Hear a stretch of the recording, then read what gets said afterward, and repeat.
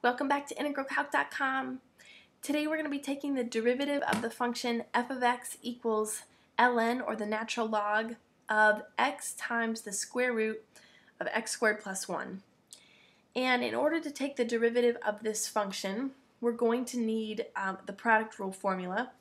We're also going to need the formula that tells us the derivative of the natural log of x, which is 1 over x.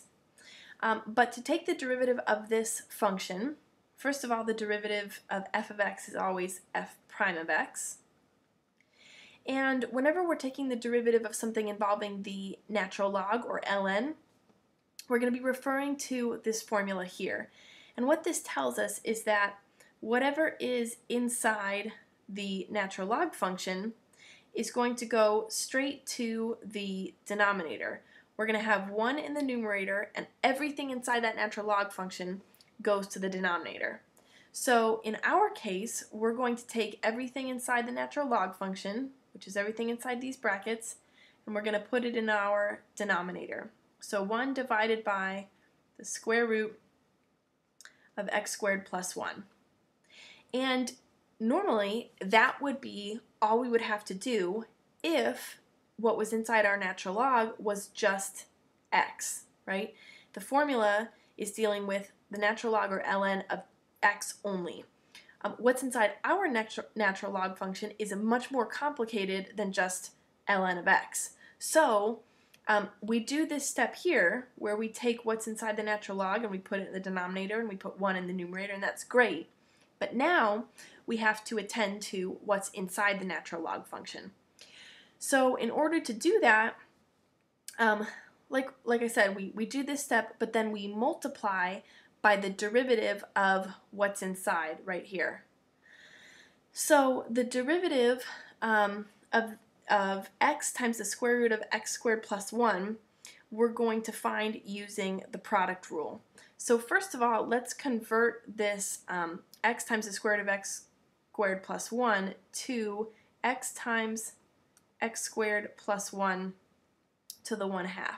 Remember that the square root of x is equal to x to the 1/2. So when we see the square root of x squared plus 1, we can change that to the quantity x squared plus 1 raised to the 1/2 power. We haven't changed anything about the function, we've only changed the way that it's written. So we're going to transform our function into this right here. And now we need to multiply this part here by the derivative of this x times the quantity x squared plus 1 to the 1/2. And in order to do that, we'll need the product rule, which tells us that when we have two functions multiplied together, f of x and g of x, we're going to use this formula here to find the derivative. So we'll go through that step by step. So the first thing we need is f prime of x, in other words, the derivative of our first function. Well, our functions, f of x and g of x, are x and this quantity x squared plus 1 to the 1/2. So for f prime of x, we're looking for the derivative of x. The derivative of x is just 1. Let's do this. 1. So we go ahead and write that, and then we are going to multiply by g of x without doing anything to it. So that's going to be x squared plus 1 to the 1/2. Okay, then we add f of x as it is, untouched, so we go ahead and write that x in right from here again. And then we multiply by the derivative of g of x. Well, g of x is the quantity x squared plus 1 to the 1/2. So the derivative of that, we're actually going to need chain rule again to find the derivative of that specifically. Let's look at down here the derivative of x squared plus 1 to the 1/2. So taking the derivative of this, like I said, requires us to use chain rule.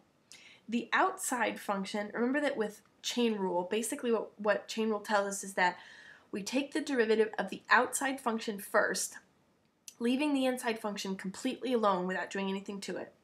Then we multiply what we got by the derivative of the inside function. So our outside function is essentially x to the 1/2, and the inside function is x squared plus 1. So imagine if instead of x squared plus 1, you just had x to the 1/2, right? Replacing that x squared plus 1 with just x. The derivative of that would be 1/2 x to the negative 1/2, right? Which means the derivative of our outside function right here is going to be 1/2 times x squared plus 1 to the negative 1/2, okay? So we took the derivative of the outside function, leaving that inside function completely alone. X squared plus 1, we don't even think about right now. So we ignore that. That's the derivative of the outside function, so we'll check that off. But now we have to multiply that by the derivative of the inside function, which is x squared plus 1. The derivative of x squared plus 1 is just 2x, I guess 2x plus 0. The derivative of the constant 1 is 0. So 2x plus 0 is just 2x, so we multiply by 2x.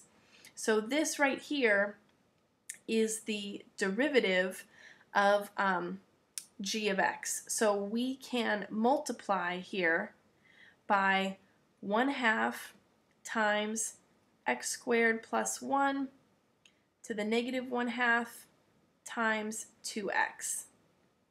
That's a lot of parentheses.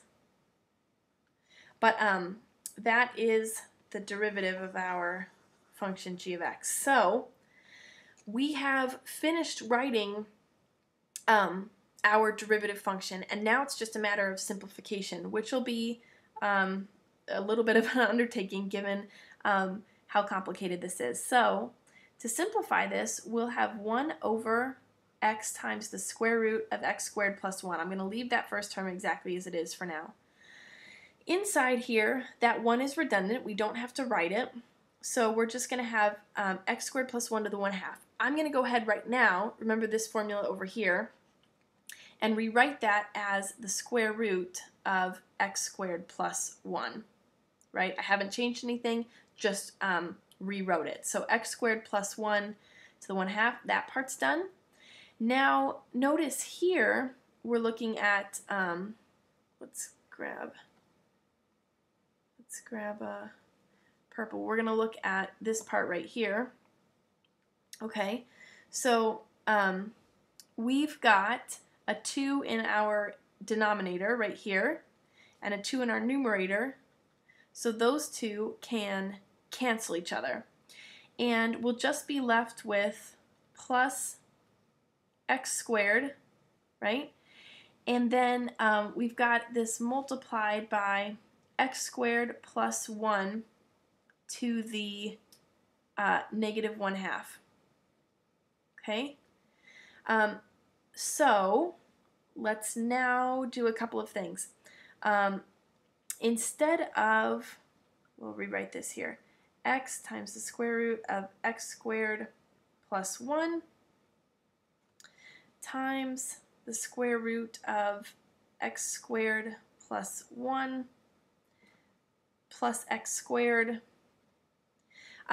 This x squared plus 1 to the negative 1/2, we can move that to the denominator by changing the sign on the exponent from a negative to a positive. So instead of x squared plus 1 to the negative 1/2 in the numerator, we can move that to the denominator and call it x squared plus 1 to the positive 1/2. But remember that now that we've transformed it in this way, we've got x squared plus 1 to the 1/2. Well, we can rewrite that as the square root of x squared plus 1. So let's go ahead and simplify this now to 1 over x times the square root of x squared plus 1. We've got this multiplied by the square root of x squared plus 1 plus x squared over the square root of x squared plus 1. Okay, so now I think we can distribute our term out in front here. So let's get rid of all this stuff.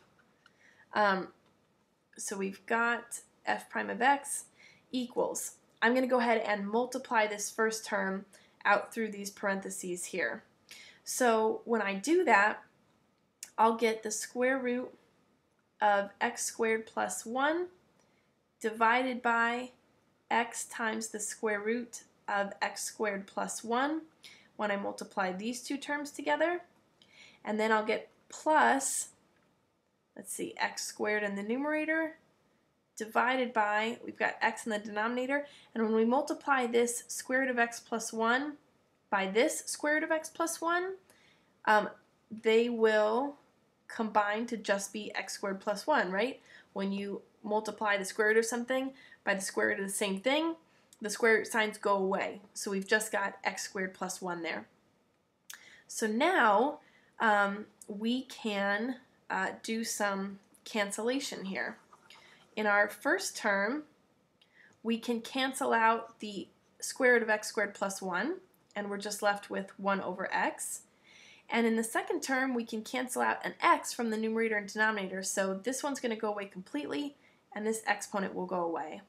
And we're just left with x divided by x squared plus 1.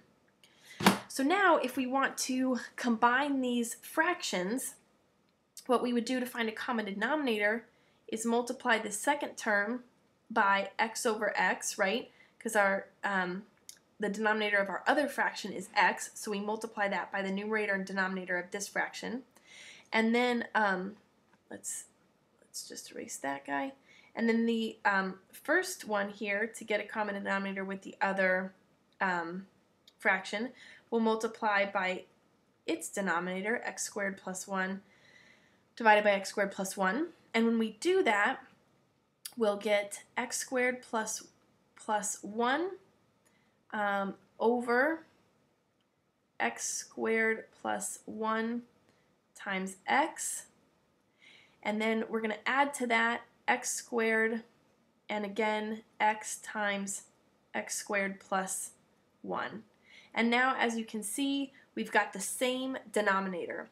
So given that we have the same denominator, we can combine the fractions. We have x squared plus 1 plus x squared in our numerator.